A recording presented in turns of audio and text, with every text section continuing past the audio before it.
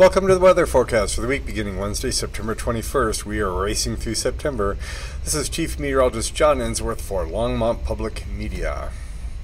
Sunday, September 25th will be our new moon with just a little bit visible because it's not eclipsing the sun. Speaking of the sun, we have a lot of sunspot activity in the southern hemisphere at this time.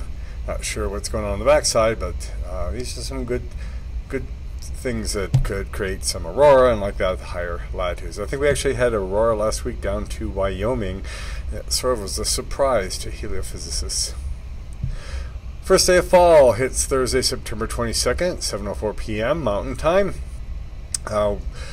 Meteorological fall begins September 1st, but this year it didn't feel like that at all. We were still hitting 90 pretty easily right up to yesterday. But the cool air has arrived right in time to match astronomical fall beginning. Nothing changed in the drought between last week and this week, except the exact placement of my Longmont pink dot. So nothing changed there. But nationally, there's a little less drought to our south, and a little bit less drought out in Nevada, a little more in California. But it is cooling off, and they are getting water now. So right along I-25, not much happened. You got some light sprinkles and like that. The western slopes got a moderate amount of water, and then we had some activity out on the eastern plains. Looking at severe weather as it expands and peaks around the end of June and backs off to the fourth week of September. Got just some out on the plains. I'm actually going there this weekend, but we'll see what happens severe weather-wise. Looking at the actual forecast for severe weather, we have just general thunderstorms as this front and system moves in. Where the low is located in the upper level cool pool, and they may actually have a marginal and slight risk near Salt Lake City. There has been tornadoes and things like that in Salt Lake City in the past. For Thursday, general thunderstorms along the Rockies. Friday, we get high and dry with storms to the south. So flooding rains are possible from the Continental Divide and westward and southwestward into Arizona and up here in Montana, Idaho. We have a cold front that's now made it all the way down, elevation-wise, draped along the mountains and now down into northern New Mexico. For Thursday, got the front, another front coming in to kind of reinforce showers briefly. Then all that moves out and we're gone. Smoke-wise, Wednesday to Friday, pretty high and dry and clear. So the big event is what is just beginning as I record this on Wednesday. About 24 hours of showers. I did not mean that to rhyme. And then at the end of the month, there's a little bit of return of moisture. That could become more significant as we get closer. But it's hard to forecast the next storm until the first storm is gone. It's one of my mottos. Our normal temperatures are dropping pretty quickly from normal high of 76 to 72 and 46 to 42 normal low temperature in the next 10 days. So you can see the moisture is back finally. We have a low sitting out here, and from Tuesday into Wednesday it's kind of concentrating, pulling moisture in. We're actually going to have significantly almost twice as much atmospheric moisture on Wednesday night into Thursday morning as we normally do at this time of the year. But the problem is the storm itself is not going directly over us. It's going to pass to the north.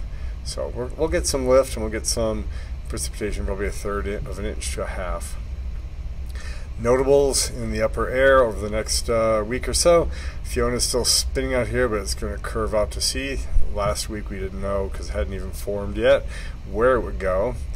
Here's our giant high over Texas. Here comes that low coming in from the Pacific Northwest, bringing in showers across most of Colorado for Wednesday night, Thursday morning. Monday noon, ridge is back in the west, trough in the east, and that's pretty much brings back warm temperatures, so it'll be above normal once again.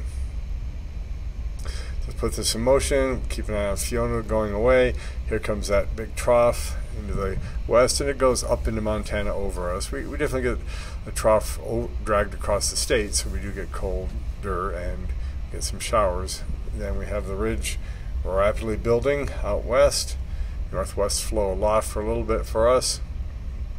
This is Monday next week into Tuesday, Wednesday. And here's an interesting thing. I think this is called 98L. And right now it's just an investigation like Fiona was, and it would be called, I had it in my mind, it's Hermione. If it is the exact next storm that forms, it would get the H name, Hermione. So temperature-wise, kind of weird because nighttime temperatures can be above normal while daytime temperatures can be below normal, so you see it popping back and forth between purples and blues and reds, and that's not because it's really warm, it's just warmer than normal, which you can see was dropping into the 40s. And then Monday and like that, we got another cold front heading down on the plains, but lots of warmth in the west. Alright, so looking at moisture, again, here's the super concentration of moisture for Wednesday into Thursday. Wish we could get more actual rain out of that, but it definitely will be cloudy and humid. Then we really rapidly dry out, and really nothing happens until later next week. Do we get some of the moisture feed up from the tropics again? And there it is trying to come up on Tuesday in Arizona, Four Corners area, Utah, and then finally into Colorado for Wednesday and Thursday. Here comes possible Hermione. Again, where it's going to hit from Texas to Florida to curving out to sea, it's all up for grabs. It's just a wide spread of possibilities. So for showers, I'm just going to look at the early part here. Here comes our 24 hours of rain or so. Western slopes get another shot. So you might have some storms Thursday afternoon if a little ripple comes through, and then it's a dry, dry, dry, dry.